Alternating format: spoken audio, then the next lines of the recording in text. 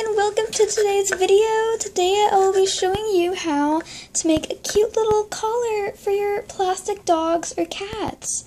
Like this one little Barry has on right now. Isn't it pretty? I like it. It's like really pretty. Right now I'm using this string. So one of the materials you'll be needing is string and some scissors, and that's about it. Unless you want to be super simple by just using like little hairbands, which is what I used in episode 1. Tomorrow on Saturday will be episode 2 coming out. But yeah, before that, I'm putting collars on all these dogs and wolves. So there are 3 types of collars that you can use. You can use some made out of string. You can use some made of just original rubber bands, or I had a keychain with the American flag on it, and like it broke off. So I thought that if I took the rest of the keychain and put it on the dog, it might look like an old chain collar. So that's what I did with the pack leader blood. Doesn't it look like some kind of like chain you put on a dog?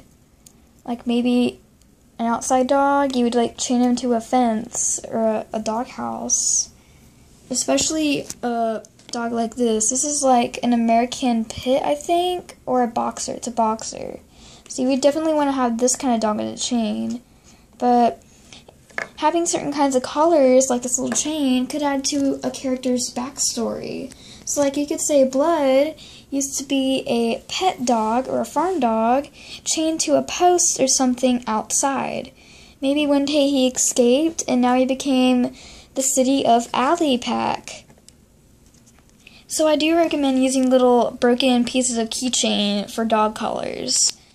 Especially, they also match a dog's personality, like a very battle-hungry, feisty dog, or a very aggressive dog. Especially an aggressive dog, because that would give it a reason to have a chain on its neck in the first place. It also gives it a good backstory. To give it a little softer backstory, or like look, I would do like the string, like little pieces of thread or something. Or you can also use rubber bands, but rubber bands are really simple and they always look kind of thin. Very unrealistic to me. So I do recommend using string like this. If you want to get this string, I just got it for my birthday and like had nothing else to do with it. Let me go see what the label on the box said. Okay, so I got this ribbon from a little girl's bracelet box thingy. Like a little ribbon, stretchy little mixed bracelet style string thing. It's called Sailor Bracelets Glitter. It's a little bracelet box where you make little bracelets and stuff. But I'm not very good at making bracelets. Don't make me make jewelry. You don't want to see what it looks like. Trust me. I'll stick to filming with these little plastic animals. That's what I'm good at. So as you can see, I just tied this little string around her neck and I cut it off. And you always want to keep some of the string in this little package, or if you don't have a package of string, I just recommend using a very long piece of it. You don't have to use string if you don't want to, but I like to use string because it looks kind of more realistic. It's got a little more bulk in it to make it look like a collar instead of just a flat line on the dog's neck. So this is what a band looks like. It just looks like a piece of string on the dog's neck. You could put literally millions of those of the same color on the dog's neck and it still look like blah. So when you use a ribbon and tie it around your animal's neck, it looks more like a collar. So yeah, I like to use string, but you don't have to. I think it would be easier for most of you to use a piece of little hairband, plastic stretchy hairband, because that's probably more common to find, more easier to find than like string. You can use yarn if you don't have this kind of string. You don't have to have the same exact kind of string. I apologize if my voice is a little scratchy. You know, winter's coming, allergies act up. My dog found a dead nutria rat from Hurricane Harvey. So back to the tutorial. You will need string, or you don't need it. This is going to be the tutorial on how to make a string collar. So you need string of any type. It could be a piece of yarn or long string. And you also need scissors to cut it, because you don't want like a little thing left on your dog's neck. Well, unless you want a collar.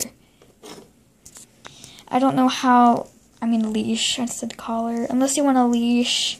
I don't know how leashes work very well, because like, I think you need a little latch where you can attach it and detach it. I don't think that would work the way I'm using it, but I'm sure y'all will find a way. Y'all might be more creative. But yeah, let's get on with the tutorial. So I will be using, so first you need a model. Well, you don't just pick the animal you want to put the collar on, because the collars, they just come on and come off. Look, I can pull Hazel's collar off and it'll just, like, I'll have to tie it back there again. That's how my collars work. And if you want the collar to be able to be taken off and put on easily, I would recommend using the simple hairbands. Much easier. So what you want to do is you want to take a piece of string. I'm going to choose green for little gray. So the string I'm using is multicolor, so it might have a little bit of blue on it, but that's okay, because his mom's is like a blue color, and his sister's is like a blue-green color. Where's his sister? His older sister, Ice, has a little greenish-blue tie-dye color, because of the kind of string this is. First, you want to take the string you chose, of your choice, wrap it around the animal's neck tight enough. Let me put my camera down. So like you want to wrap it around the animal's neck like that, but you want to make it tighter than that, BRB. Okay, so once you have it like looped around your animal's neck like that, you want to try and tie it like a shoelace, except you don't do the whole shoelace. Because if you tied it exactly like a shoelace, it would have little bunny ears poking out, and it would just look like another bulkier piece of string on the dog's neck. So you want to kind of make it look like Fire's, or maybe Sophie's. I'll say Hazel, because her wolf plastic color is easier to see. And she also has a very easy to see collar on. Now I can only do this with like 2 hands, so I will let y'all guys stare into a bit of pitch black darkness for a little bit. So you have it tied around your animal's neck like this.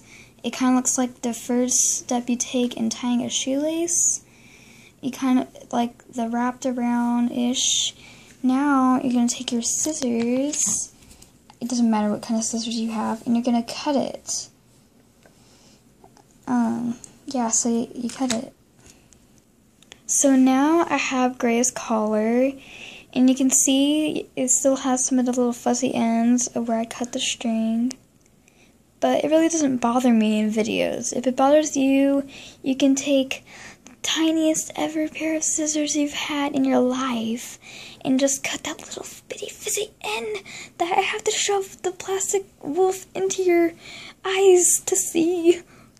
It's about as microscopic as a baby fish. If this kind of little string collar doesn't work for you, there are thicker rubber hair bands you can use. They're like a string, but you don't have to do anything with it besides put it on the dog's neck, as simple as a thin plastic hairband. I would advise using one about the same size or less than your dog's neck, so it doesn't come out all puffy or loose to where you have to wrap it around your dog's neck a second time, because that doesn't look good. It doesn't. It just looks like if you put this collar with 10 times the bulk.